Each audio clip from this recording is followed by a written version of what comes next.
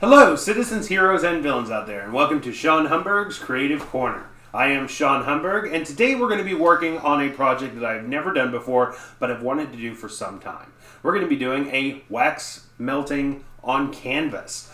So, I'm going to be showing you the steps that I took to complete this project, and you can follow along. I'm also showing you how this can be done with very minimal cost. Everything that I used came from the Dollar Tree, aside from a heat gun, but you can use a hair dryer, and I'm going to show you just how to do that. So enjoy, follow along, like and subscribe to this video, and make sure to leave in the comments below what you would like to see for future videos and what you'd like me to show you how to make. So here we go. Alright, so let's get started. One of the best things about a project like this is that it doesn't really require a whole lot of money or special materials or machines or anything like that. The crayons that you'll see me using sitting right there on the table are from the Dollar Tree. So the first thing I did was take a paper plate, draw a very basic circle. I decided what I wanted to go ahead and do was a pentagram. I've always loved pentagrams. I'm not a religious person, but I love the basis and the idea behind it. The idea of perfect balance in the universe. So that's what I wanted to do with this. I wanted to sort of represent the different elements of the pentagram, being earth, fire, wind, soul, and do that as one of these sort of crayon melting arts. So I wanted to bring some stylization to it rather than just a basic melting. So I tried a few different styles, tried to do freehand to get the star just right. That didn't quite work, and then I tried arranging the popsicle sticks into a star, and then eventually ended on just making a pentagon and then drawing the points of the pentagon. This worked out pretty well.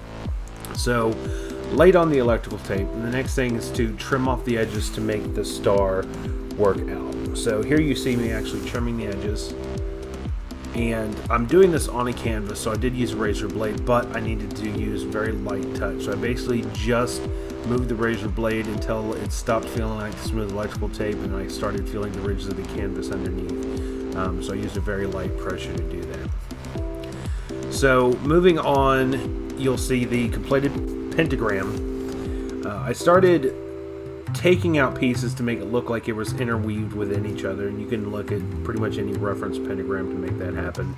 And I just freehanded the spacing to try and keep it as uniform as I could. Now this part, actually putting on the circle, can be a little complicated, but it's definitely something that you want to learn if you want to start masking things off or anything like that for future projects. So what you'll see is that I'm stretching the tape across, and I'm just barely pressing it on while moving along the circle, and that allows it to have the flow. Now I'm going in with a popsicle stick and pressing in the divots from the inside in order to smooth it out all the way across. A good part about working with electrical tape is that it is extremely malleable, so it's pretty easy to go along those curves and things like that. You can also get crafting tape to do the same thing, and it actually works a lot better, but I'm trying to show you can do this without spending a ton of money. So I've used a cheap paper plate, $1 crayons, just one set of $1 crayons from Dollar Tree, and popsicle sticks you can get from the Dollar Tree, and I'm not really using those a lot in the actual project.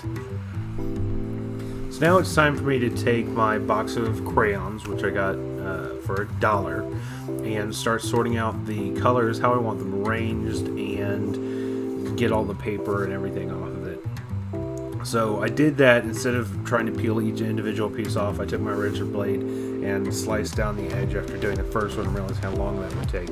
So I sliced down the edge and then peeled it off pretty easily, and went along Roy G. Biv. If you've never heard in the art community, Roy G. Biv is a good way to remember how the colors should be arranged. It's an acronym for red, orange, yellow, green, blue, indigo, and violet. So I arranged them in the rainbow pattern following Roy G. Biv, just trying to get as close as I could to putting them in order.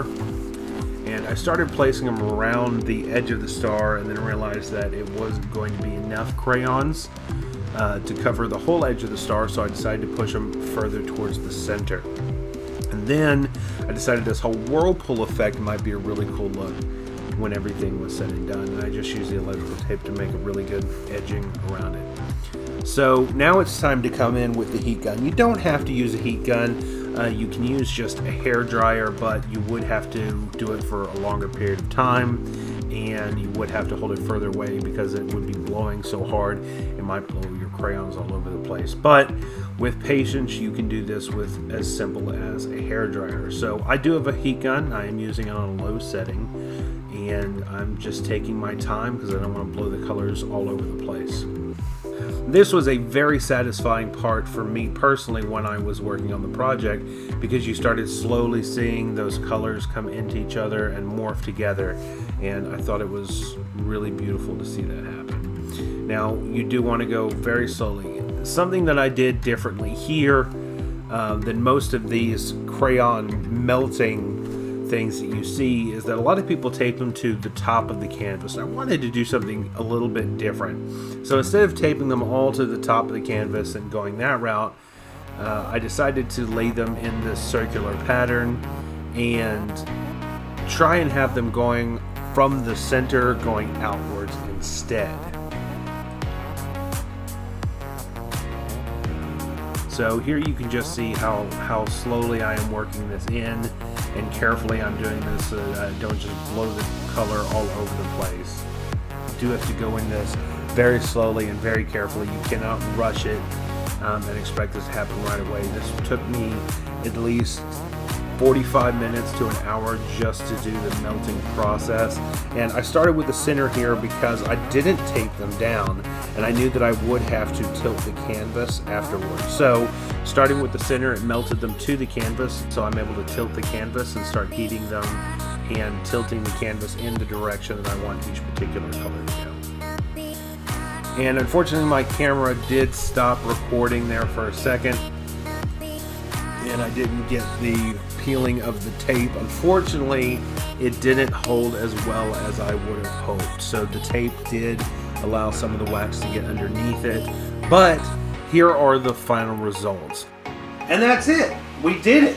This is my first wax melting. Unfortunately, the electrical tape didn't work quite the way that I wanted it to. It did bleed underneath, but I gotta say, I like it. It gives it a very natural look, very earthy feel, and as you can see, I tried to follow different elements of the pentagram. So while it didn't work out exactly the way I wanted to, I think it was a happy accident that worked out very well. I hope you all liked it sitting at home.